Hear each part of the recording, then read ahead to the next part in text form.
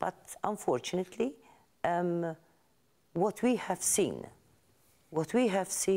through our lifetime and through history, what men, an all men leading role in the world has not really worked. But it seems that we keep on forgetting. But some might argue that the nurturing side of a woman can lead to weakness. What would you think? I don't agree. No. It leads to sensitivity, to a holistic approach at looking things, to perceiving